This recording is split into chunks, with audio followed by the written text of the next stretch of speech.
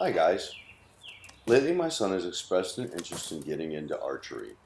I knew about PVC bows, and after a quick YouTube search, I found a channel by the name of the BackyardBowyer. The man's name is Nick, and chances are, if you're watching this video, you already know all about him. If you don't, Nick can show you how to make bows with draw weights from 10 to 80 pounds, simple to complex, in all different styles and profiles. He can even show you how to make takedown bows. He can also show you how to make all the different accessories needed to take up the sport of archery. Everything you're about to see, I learned on his channel.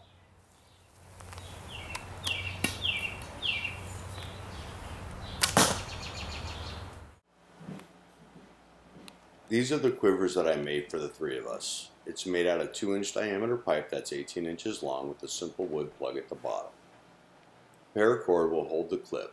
The clip is made out of PVC pipe that was heated and flattened, and then reheated and bent into an S shape to be able to hold your belt or the top of your pants. This is the first bow I made, and it's my son's. All of my bows are made with white Schedule 40 PVC plumber's pipe. This is 3/4 inch pipe by 48 inches long, shaped into a recurve, with a draw weight of around 35 to 40 pounds. The string is made out of paracord with a knot for the arrow knock point, and the handle is wrapped in matching paracord. Go. Wait a minute, start over. Just put your... Okay. Ready? Anytime you're ready, it's rolling.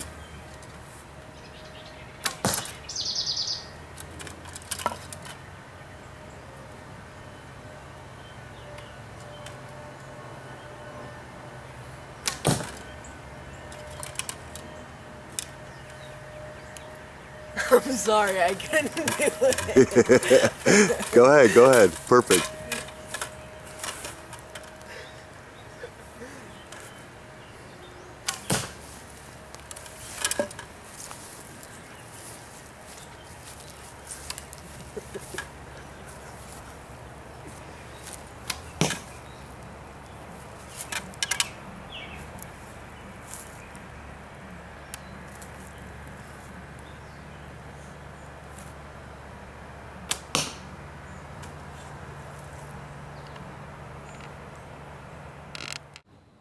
This is my daughter's bow.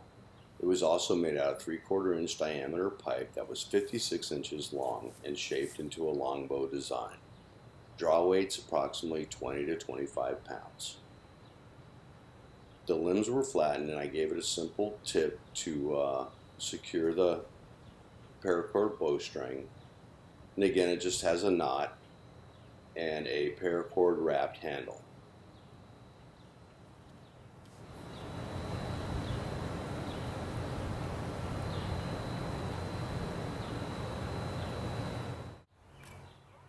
I took her to the big box store and stood in front of the wall of spray paint and told her to choose.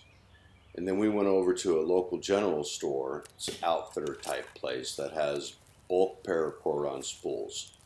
And again, told her to choose. These are the colors that she chose, and I think it turned out great.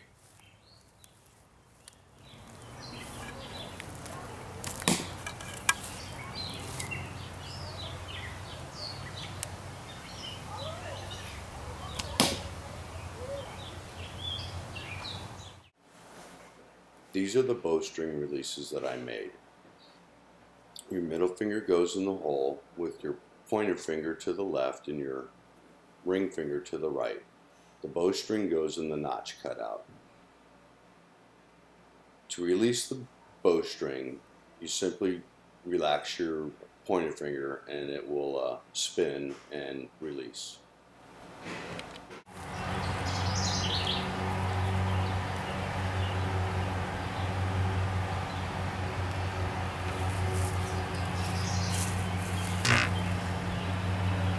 Okay, go ahead.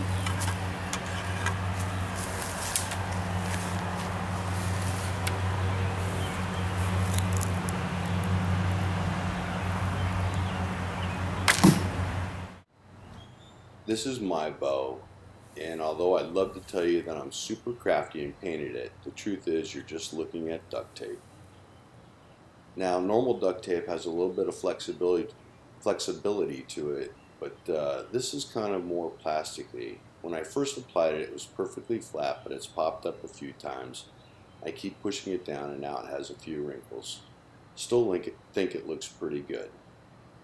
The back was painted with a satin olive drab color, and somewhat matching paracord string serves as the bowstring and the handle wrap.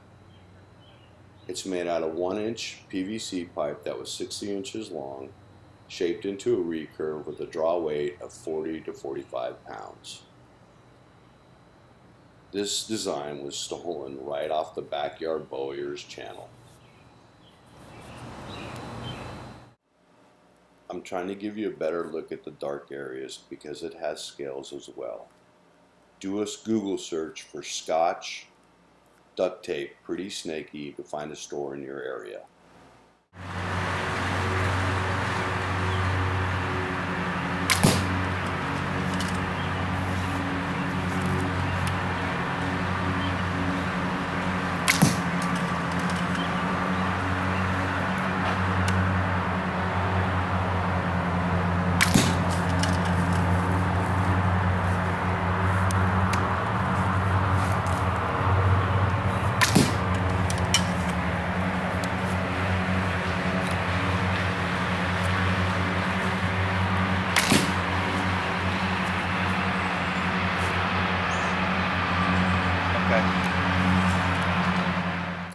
This is the target that we're using. I found the box and then went to the big box store and got used shrink wrap from the garden centers in the back disposal bin.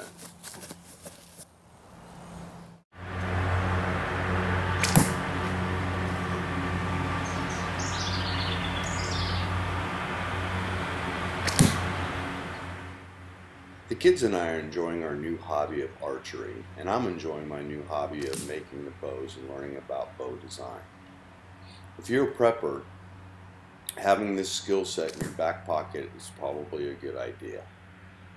And besides, it's just one more way that I can stay connected with my kids. Cheers.